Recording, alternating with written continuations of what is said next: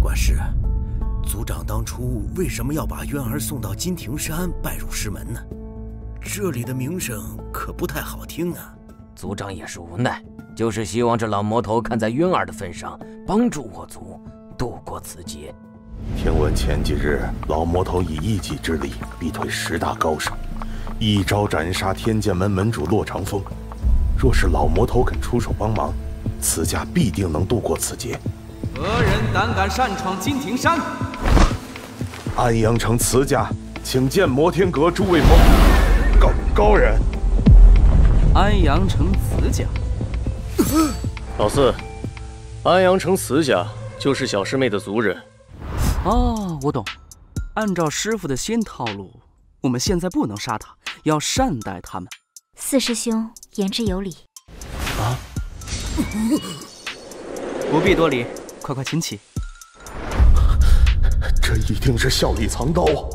不敢！你们既是小师妹的族人，那便是自家人。自家人不用那么讲究。来，别紧张。想得不敢。敬酒不吃罚酒。麻溜的，全都给我上山，等候发落。是。别这么看着我也很无奈啊。师傅，安阳城慈家求见。慈家？啊，小渊儿的族人。让他们进来。拜见阁主。本座曾立下规矩，凡拜入摩天阁者，其族人朋友不得往来。小渊儿，你可还记得？徒儿记得，徒儿这就打发他们离开。小姐，是我呀，慈安。慈安，小姐，我总算见到你了。慈家有难，老爷夫人有难呀。小渊儿离家之时只有10岁，5年过去，也时常会想起自己的父亲母亲。大胆！这里是摩天阁，不是你哭哭啼啼的地方。小师妹，要不是看在此人是你族人的份上，姐姐我早就用金针缝了他的嘴。师傅，规矩是人定的。小师妹的家人，那就是我们这些师兄师姐的家人。家人有难，若是不出手相助，那简直猪狗不如。四师弟言之有理。昭月附议。有些道理。他们的忠诚度各自又升5个点，基本要到70%。不过，摩天阁也不是什么事都会插手。就是，师傅神威盖世，要是一些鸡毛蒜皮的事就算了。老四这哪叫善于分析，这叫见风使舵。慈家在安阳城一向规矩，做的也是普通人的买卖。1个月前，慈家商队路过河谷地带，被一群马贼抢劫，绑走了慈家100多人口做人质。一群马贼而已，为何不找当地官府？官府一听是河谷的马贼，直接就把老爷赶走了。据说，这些马贼的背后有修行者撑腰。难怪，按师傅他老人家以前的习惯，这种事儿，摩天阁是绝对不会插手的。但此一时彼一时，加上这事儿牵扯到了小师妹，所以……师傅，此事就交给徒儿去办吧。这帮马贼绑了小师妹的家人，岂有此理！真无耻！我现在不方便插手修行者间的事。师傅，请允许徒儿戴罪立功。如今小师妹家人危在旦夕，我这个做师兄的岂能坐视不管呢？老四的演技什么时候这么好了？我的眼要瞎了。徒弟做事能获得功德点，一举两得。既然你这做师兄的有心，那就交给你办。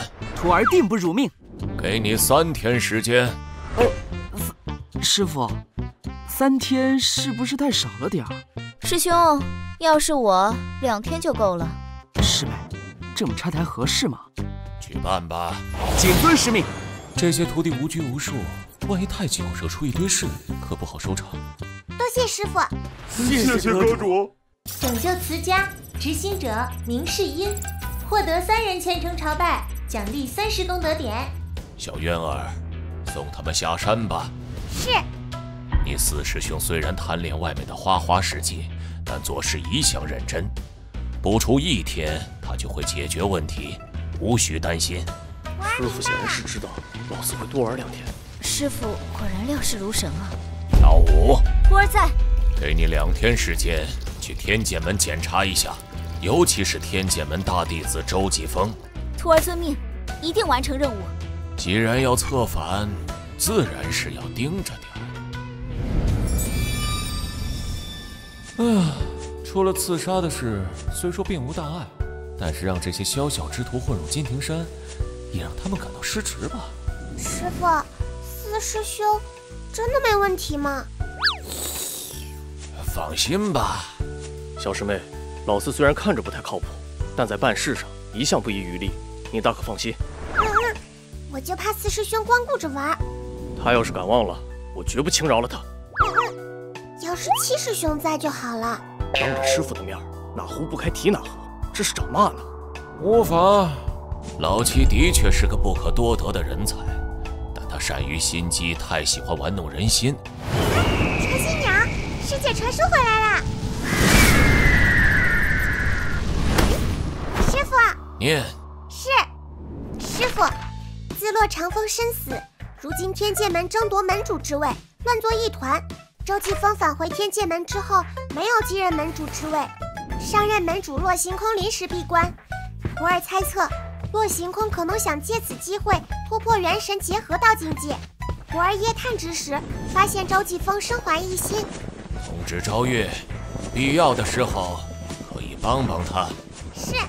师傅，周继峰不过是刚踏入神田境的修行者，为什么要帮他？在他们没有达到80以上的忠诚度以前，凡事都得谨慎。